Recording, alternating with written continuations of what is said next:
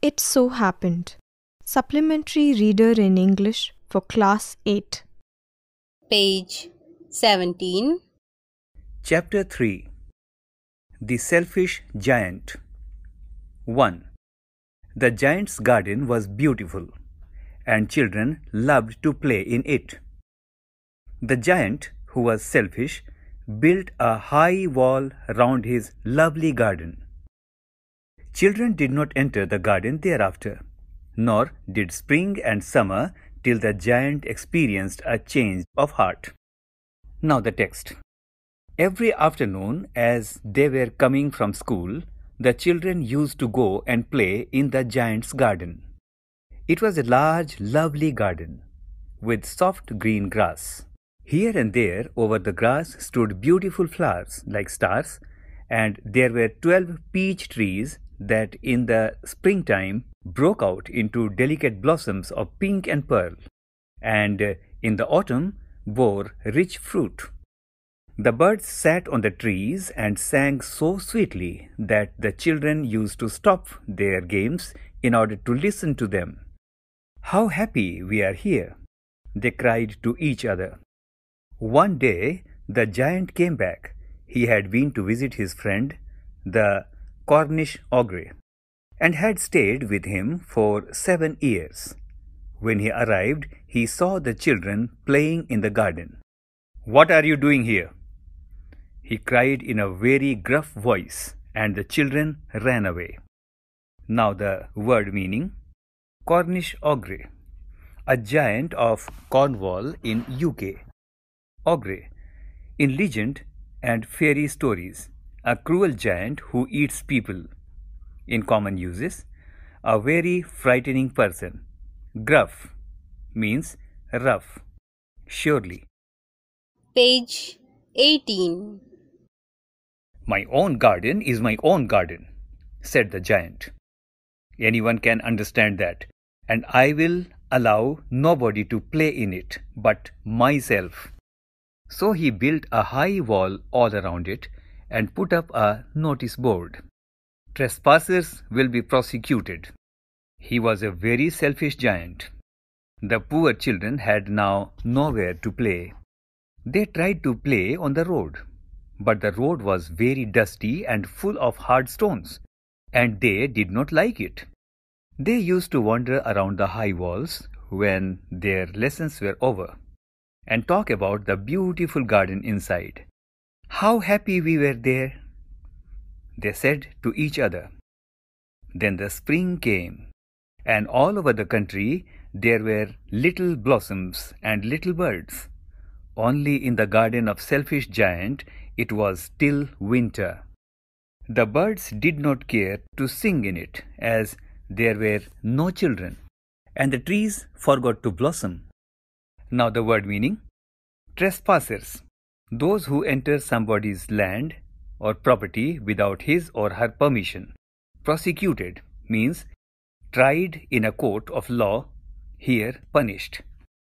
Page 19. Once a beautiful flower put its head out from the grass, but when it saw the notice board, it was so sorry for the children that it slipped back into the ground again and went off to sleep. The only people who were pleased were the snow and the frost. "Spring has forgotten this garden," they cried. "So we will live here all the year round." The snow covered up the grass with her great white cloak, and the frost painted all the trees silver. Then they invited the north wind to stay with them, and he came. He was wrapped in furs, and he roared all day about the garden. He blew the chimney pots down. "This is delightful spot," he said. "We must ask hail on a visit." So the hail came. Every day for 3 hours. He rattled on the roof of the castle till he broke most of the slates, and then he ran round and round the garden as fast as he could go. He was dressed in grey, and his breath was like ice. "I cannot understand why the spring is so late in coming," said the selfish giant as he sat at the window and looked out at his cold white garden. I hope there will be a change in the weather. But the spring never came, nor the summer. The autumn gave golden fruit to every garden, but to Giant's garden she gave none. He is too selfish, she said. So it was always winter there, and the north wind and the hail and the frost and the snow danced about through the trees. One morning the giant was lying awake in bed when he heard some lovely music. It sounded so sweet to the ears that he thought it must be the king's musicians passing by. It was really only a little linnet singing outside his window, but it was so long since he had heard a bird singing in his garden that it seemed to him to be the most beautiful music in the world. Then the hail stopped dancing over his head, and the north wind ceased roaring, and a delicious perfume came to him through the open casement. I believe the spring has come at last, said the giant, and he jumped out of bed and looked out. Now the word meaning: snow, frost, north wind, hail. All these have been presented as characters or persons. North wind is a chilly wind, and hail is a hailstorm. Linnet, a brownish songbird found in Europe. Casement, window that opens on hinges like a door.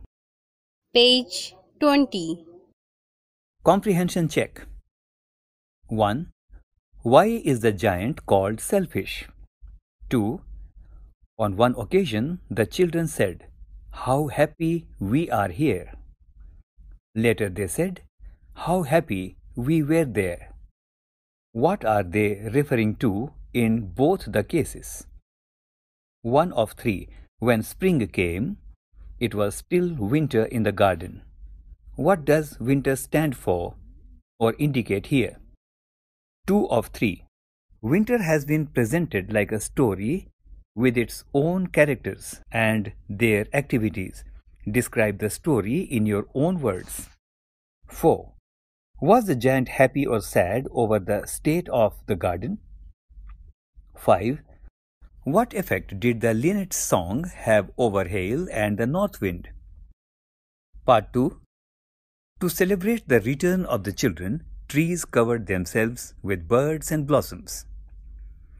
The giant was delighted to see his friends back, especially a little boy whom he loved dearly. The little boy soon disappeared, only to return much later. Now the text. He saw a most wonderful sight. Through a little hole in the wall, the children had crept in, and they were sitting in the branches of the tree.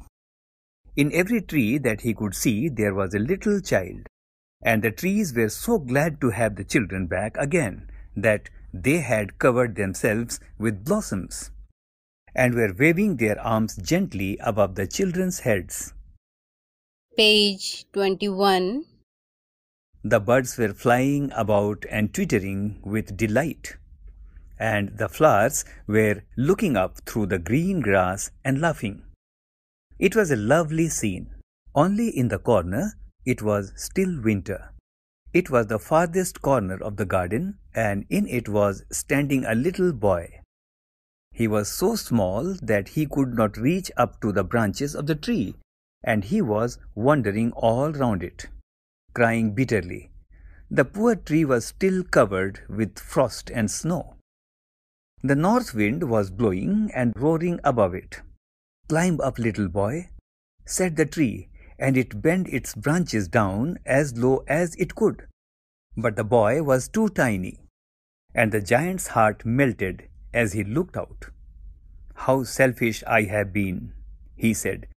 "Now I know why the spring would not come here. I will put that poor little boy on the top of the tree, and then I will knock down the wall, and my garden shall be children's playground for ever and ever." He was really very sorry for what he had done. So he crept downstairs and opened the front door quite softly and went out into the garden. But when the children saw him, they were so frightened that they all ran away, and the garden became winter again. Only the little boy did not run, for his eyes were so full of tears that he did not see the giant coming. And the giant stole up behind him and took him gently in his hands and put him into the tree. And the tree broke at once into blossom, and the birds came and sang on it. And the little boy stretched out his 2 arms and flung them round the giant's neck and kissed him. And the other children, when they saw that the giant was not wicked any longer, came running back, and with them came the spring. The word meaning stole up means came quietly without being noticed. Page 22.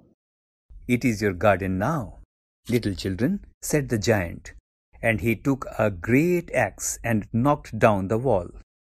And when the people were going to market at 12 o'clock, they found the giant playing with the children in the most beautiful garden they had ever seen. All the day long they played, and in the evening they came to the giant to bid him goodbye. But where is your little companion? He said, the boy I put into the tree. The giant loved him the best because he had kissed him. We don't know, answered the children. He has gone away. You must tell him to be sure and come tomorrow, said the giant. But the children said that they did not know where he lived and had never seen him before, and the giant felt very sad.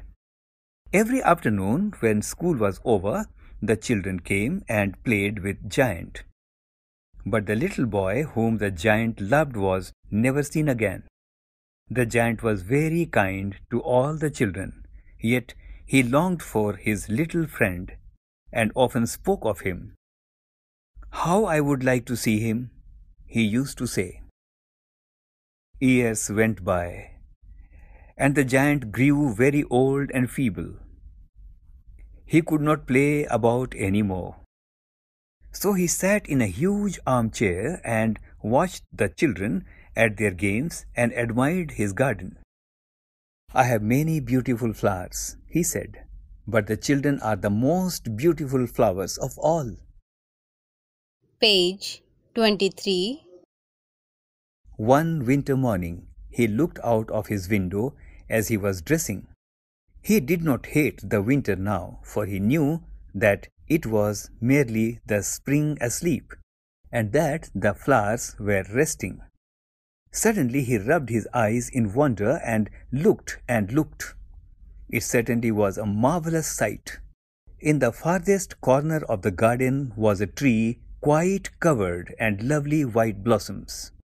Its branches were golden, and silver fruit hung down from them, and underneath it stood the little boy he had loved. Downstairs ran the giant in great joy, and out into the garden. He hastened across the grass, and came near to the child. And when he came quite close, his face grew red with anger, and he said, Who doth dare to wound thee? For on the palms of the child's hand were the prints of 2 nails, and the prints of 2 nails were on the little feet. Who hath dared to wound thee? Cried the giant. Tell me, that I may take my big sword and slay him. Word meaning slay, kill. Nay, no. Page 24. Nay, answered the child, but these are the wounds of love. Who art thou? Said the giant, and a strange awe fell on him, and he knelt before the little child. And the child smiled on the giant, and said to him, You let me play once in your garden. Today you shall come with me to my garden, which is paradise. And when the children ran in that afternoon, they found the giant lying dead under the tree, all covered with white blossoms. By Oscar Wilde.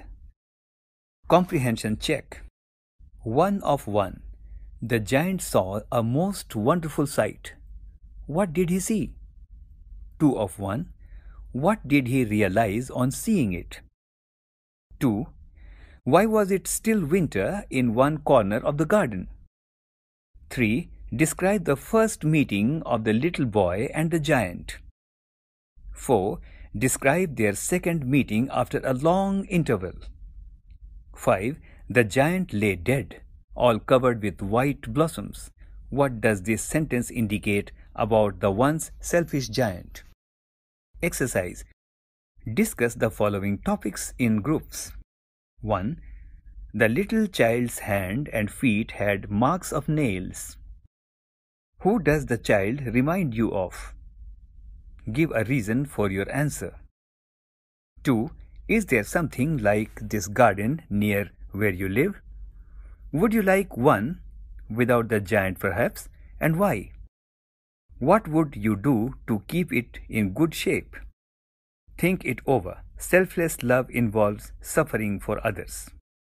Owning things is human, sharing them is divine. Word meaning: who art thou? It means, who are you? It so happened. You were just listening to this audiobook. Production assistants: Meenakshi Kukreti. Recorded by Batilang Lingdo. Technical assistants: Vikas Sangwan. Produced by Ajit Horo. And presented by CIET NCERT, New Delhi,